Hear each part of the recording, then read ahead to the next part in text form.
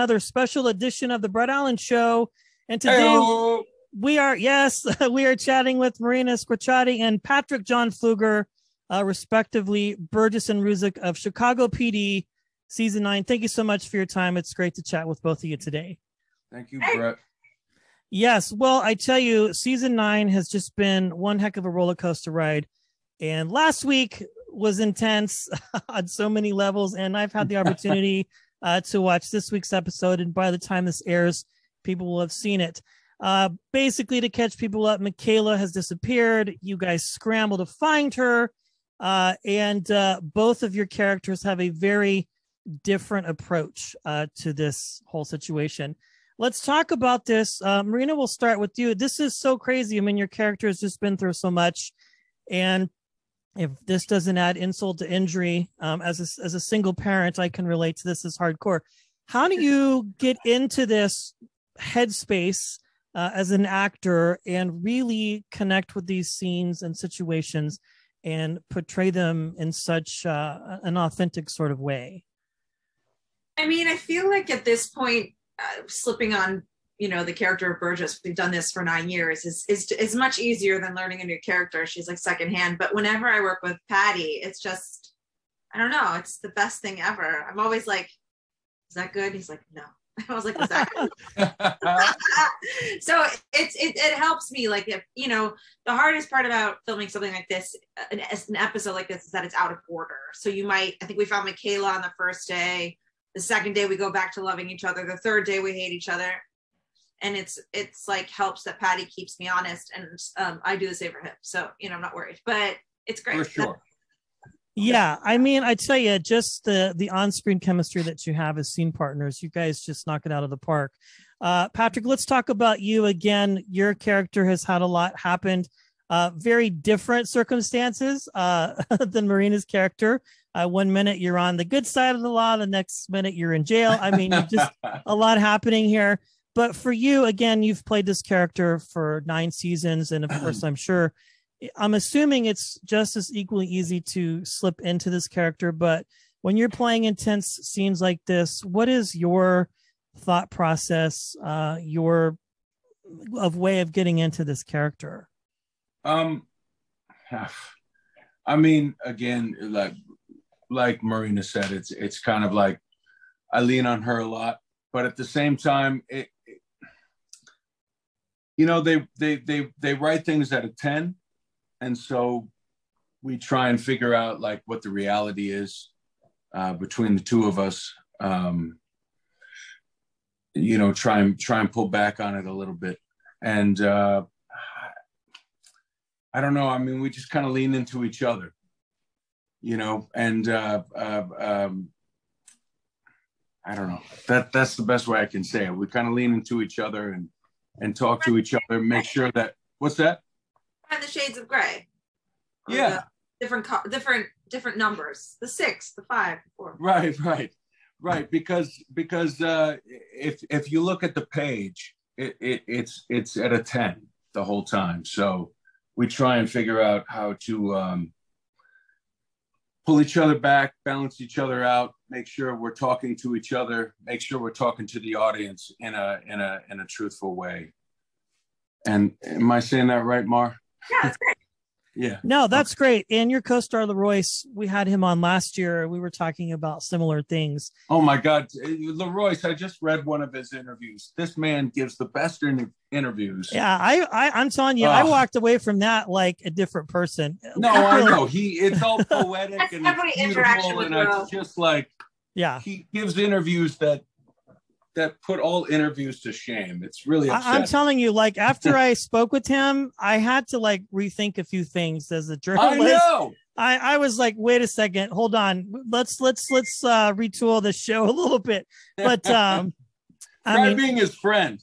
Yeah, I can imagine. I know you guys just do so good.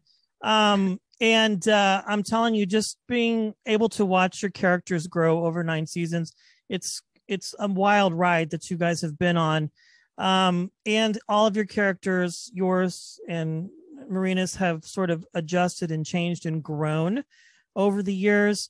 Marina, as far as playing Burgess, I know, again, you've been doing it for a long time, so there's probably easy processes to it. But looking at her myopically, just as a human being outside of that, how has she grown and matured? How have you seen that happen over the 9 seasons outside of, all the tragic things and positive things too that she's been a part of?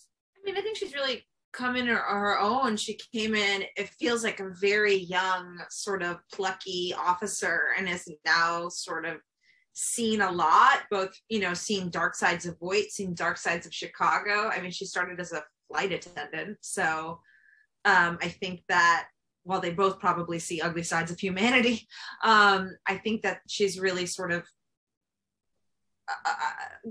gotten a little harder, I would say. Yeah, she has, from going, that patrol officer kind of sort of how the show runs.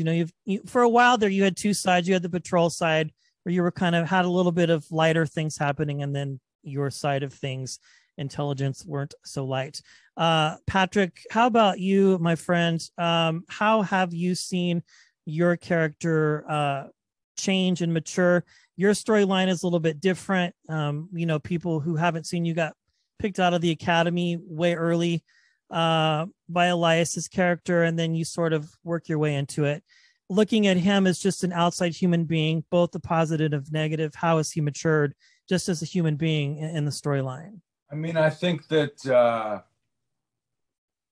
he takes things more seriously. I think he grew up with the idea of Chicago police. His dad's an officer. I've always believed that his grandfather, he comes from the police. Yeah. But I feel like even with the show has matured.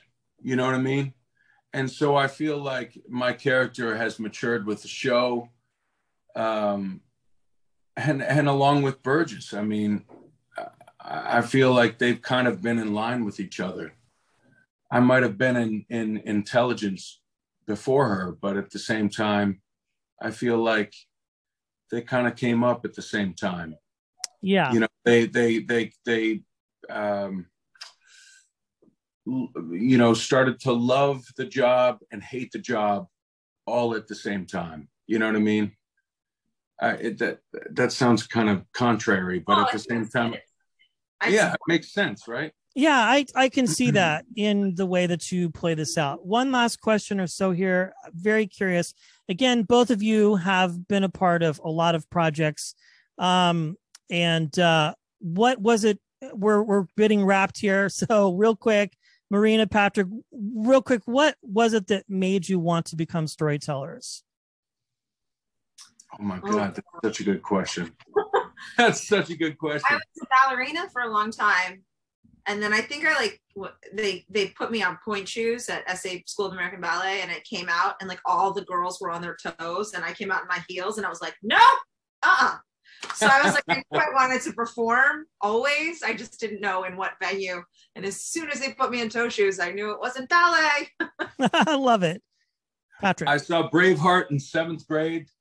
I fell asleep for about 2 years to that tape on repeat.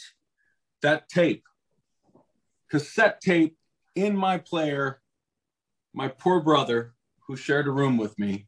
And I would lay in bed and play out scenes in my mind or scenes in my bed.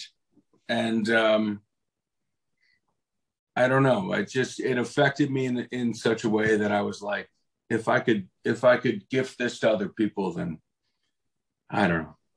That sounds so cheesy, but stop insulting yourself. I think that is great. We're excited to see what happens for the rest of season 9, not only with your on-screen relationship, but just with your storylines. Thank you both, Patrick and Marina, for your time today. It's been a pleasure chatting. Oh, man. Thank you so much, mate.